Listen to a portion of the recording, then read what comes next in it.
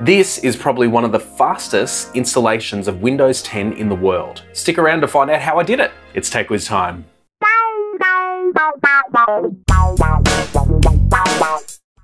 Hey guys, Jonathan here with TechWizTime, where I help you save time and money when it comes to gaming and technology.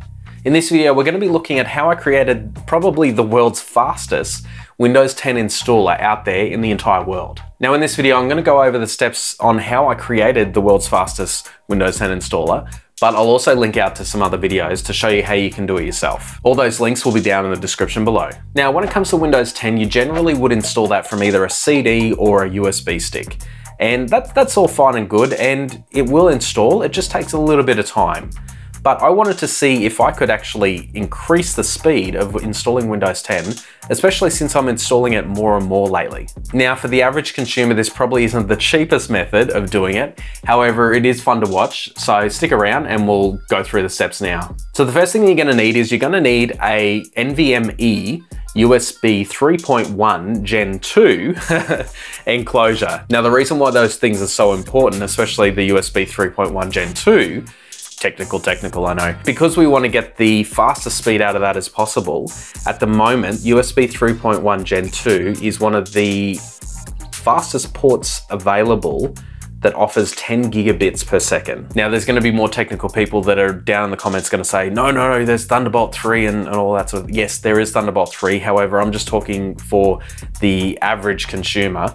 For motherboards out there, you're not going to really find a lot of them with Thunderbolt 3. There are some, granted, but the more common one with a Windows PC is going to be USB 3.1 Gen 2. So the technical jargon out of the way, that's what we're going to need, is we're going to need one of these stick things. But it doesn't stop there. The next thing that you're going to need is going to be an NVMe drive. Now this particular one here is the 960 Evo. And if I open it up and show you, it looks like a little piece of gum. So not very big at all. And that is going to fit inside of here.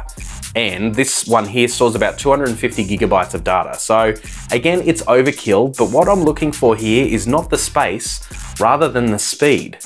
Now, all those figures that I was mentioning before, this one here will read and write at up to 10 gigabits per second, which if you want to keep it really flat and simple, just think of it like 1,000 megabytes per second. Now these little M2 drives, they can run at 3,200 megabytes per second on the read.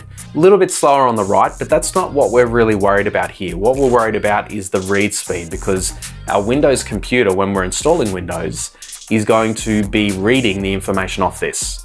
So based on a USB 2 stick and a constructed NVMe external enclosure, I'll show you on the screen now the difference in speeds between these two drives in a program called Crystal Disk Mark. Now you can see that the NVMe external enclosure is reading at a massive speed compared to the USB 2 stick. But I didn't want to just rely on the Crystal Disk Mark scores to say, yeah, this is going to be faster. So instead, what I'm going to do is I'm going to do a real world test and show you installing it from a USB 2 drive, how long that's going to take, versus an NVMe external enclosure, and how fast that will actually install Windows 10 on a new PC. Now to set the mood, the NVMe drive that is installed on the motherboard of this computer is the same one here. So it will be able to write at up to 1,500 megabytes per second. So there's not going to be no bottleneck there when it comes to the NVMe external enclosure.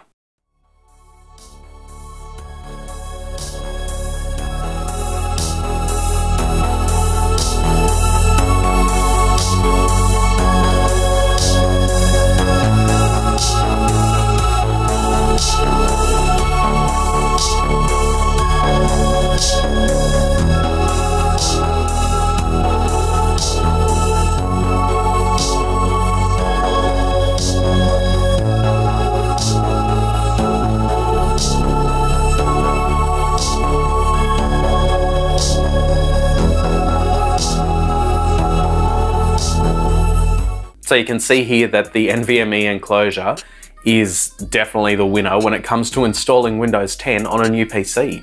How fast is that? Now, I know this isn't practical for the average consumer, and there's going to be a lot of people out there that are going to be like, oh, why are you doing this? There's no point. Yeah, there is no point, but there also is a point, because it's showing how things are getting so fast when it comes to modern day PCs. and that there are always going to be little hacks that you can do to actually get better speeds out of your existing hardware. So no, the average consumer is not going to buy this, especially considering the cost of a USB 2 stick versus an NVMe enclosure with the NVMe drive. It's the bar charts are off the charts. You're not going to pay for a faster Windows 10 installer unless you're in, say, a business where you're doing this all the time. And generally in those sort of circumstances, you're going to clone the drives anyway. So there's no real point unless this is something that is going to suit your workflow. So thanks for watching this video. I really hope you liked it. If you did, then make sure you subscribe to this channel and also hit the bell notification icon so you get notified when I release new videos. You can help support this channel via Patreon, or if money isn't your thing, then you can always help by sharing this video for free on social media platforms like Facebook, Reddit, or even Twitter. Don't forget to give this video a thumbs up if you liked it, or a thumbs down if you didn't enjoy it. And once again, thanks for your support with this channel. Everyone out there that helps, you know, by sharing and liking and commenting on this video really helps this channel to grow. So a huge thanks for everyone's support. And as always, imagine, learn, create.